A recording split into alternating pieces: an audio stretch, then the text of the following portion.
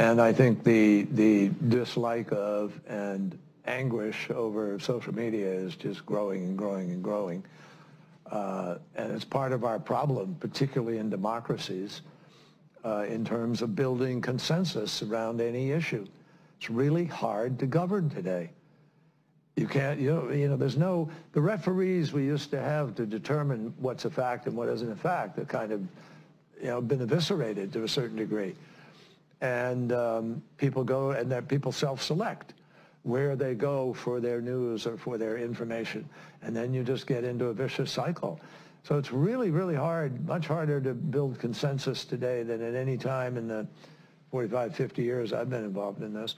And there's a lot of discussion now about how you curb those entities in order to guarantee that you're going to have, some accountability on facts, et cetera. But look, if people go to only one source and the source they go to is sick and, has an agenda and they're putting out disinformation, our First Amendment stands as a major block to the ability to be able to just, hammer it out of existence. So what we need is to win the ground, win the right to govern by hopefully having, winning enough votes that you're free to be able to implement change.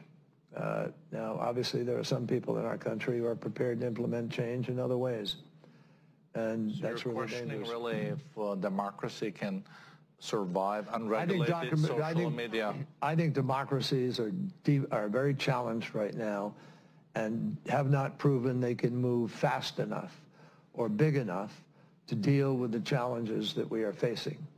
And to me, that is part of what this race, this election is all about. Will we break the fever in the United States?